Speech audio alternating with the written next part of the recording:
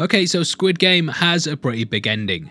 Not only does it reveal a big twist about one of the fan favourite characters, but it also sets up a lot of things for the future that I'll no doubt be milking in 400 videos over the next 3 days.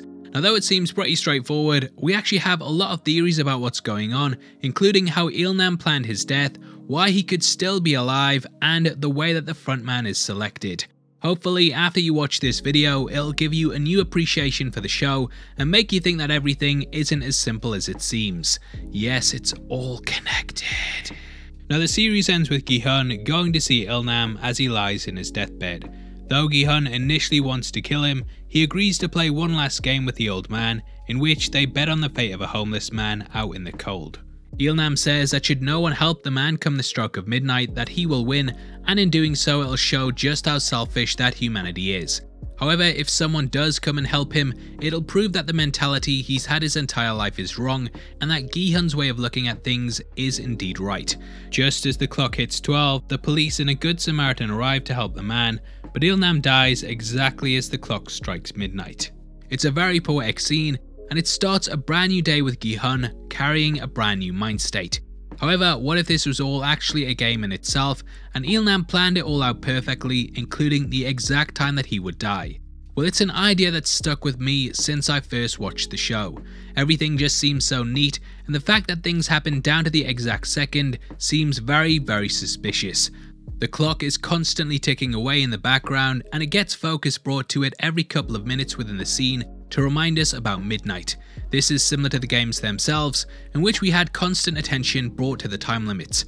Upon it hitting all the zeros, those still in play were killed, and 0000 is of course another way of saying midnight. Just in the same way that the players were killed when this number was hit, Il-nam dies too, and it is possible that he's planned this entire thing out. Now the first thing we have to look at is how Il-nam would orchestrate things so perfectly. Now personally, I believe that the water is in fact the key to it. There are two scenarios that I could see happening, and that is that it's either laced with a poison that takes exactly 25 minutes to kill someone, or that it's a sedative that does the same thing. Now let's look at the scene for ourselves and how it's set up. Gi-Hun is sent a card with an address on it, and he goes to it to find Il-nam there. If he doesn't go, then Il-nam doesn't have to enact this plan, and thus he can just relax and not go this route. However, if Gi-Hun does show up, then Il-nam can ask for a glass of water, which will give him exactly 25 minutes until his death. Now after drinking the water, Il-nam asks to play a game and says that come midnight that they will know the outcome. However, should Gi-Hun have given him it slightly later, then he could say 5 past and so on and so forth. The clock is clearly there for a reason, and so much attention is brought to it in the scene that it just seems like Il-nam has it there for himself. Just after giving Il-nam the water, Gi-Hun turns around to look at it, and we can see that it's 36 minutes past, so Il-nam would have taken a drink likely on the 35-minute mark.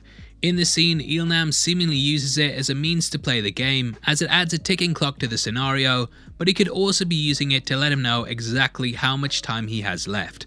Now because of this, it could also open up the possibility that he is still alive, and that this entire thing is somewhat of another game that we'll talk about later on in the video. Much in the same way that there could be poison within the water, there might also be a sedative that makes someone appear dead. Couple this with the heart rate monitors, and it could be possible that they were either programmed to flatline once whatever's in the water took hold, or that Il-nam's heart rate is so low that it's practically undetectable.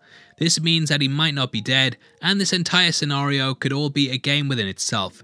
The situation is a weird one, with Il-nam being in a hospital bed at the top of a tower, and we also know that the frontman is indeed there as he appears after Gi-Hun has left, and there's also of course the homeless man. Il-nam says he's been sitting there for hours, but this position seems very convenient.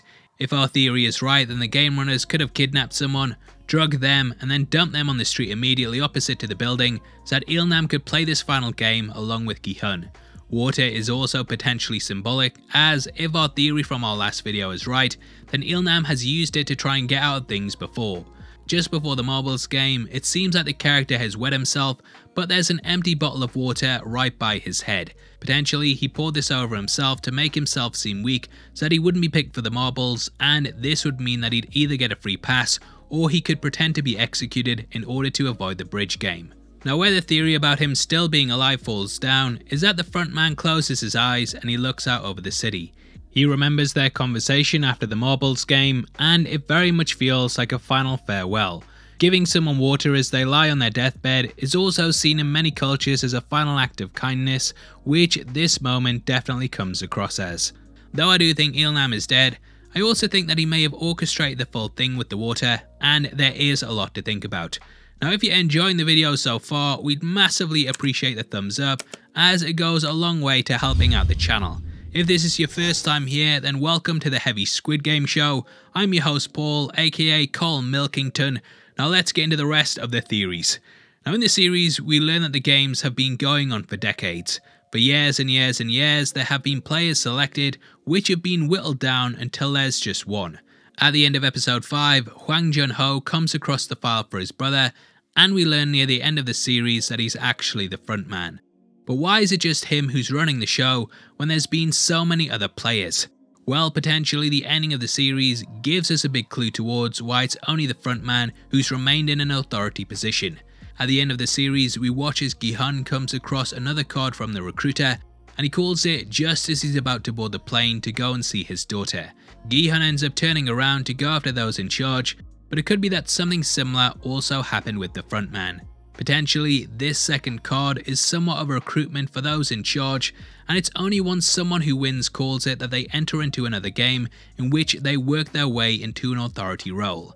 Now I would absolutely love it if this second game was true, and that the next season revolved around Gi-Hun returning to the island, only to find himself as part of another game in which he was fighting to gain control of the organisation so that he could take them down. If it was offered up to him that the prize for next time is the chance to become the leader of the games, then this would give him the opportunity to stop them himself. Potentially, there have been several frontmen that we don't know about, and it's only recently that In-ho took on the moniker. The person before him could have been taken down by In-ho, only to have him step in and run the operation for himself under Ilnam's guidance. The show is of course a comment on capitalism, and it could very much be a metaphor for how the poor often just end up being integrated into the system once they get high enough up the ladder.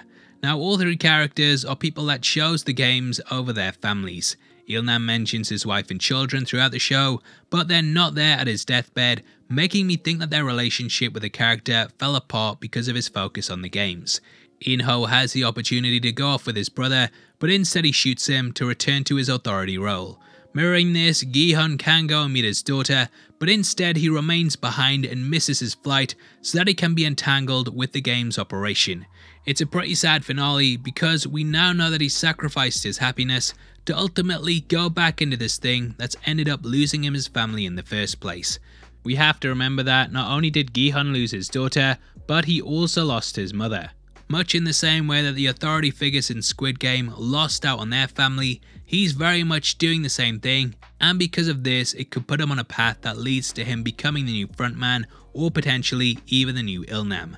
Due to the VIPs, it is possible that the Squid Games all take place in a number of countries, and we know from the ending of episode 5 that we're barely just scratching the surface in terms of what's really going on.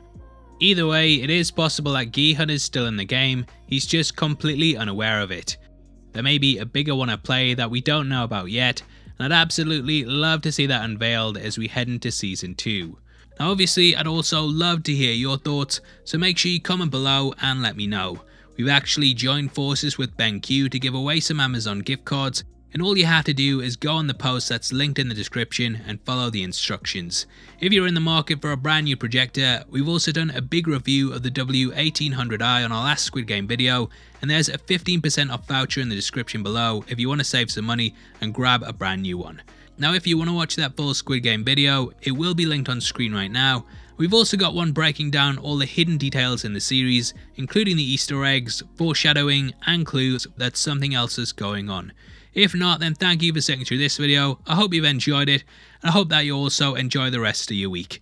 You take care of yourself, mate. You've been the best. I've been Paul, and I'll see you on the next one. Take care. Peace.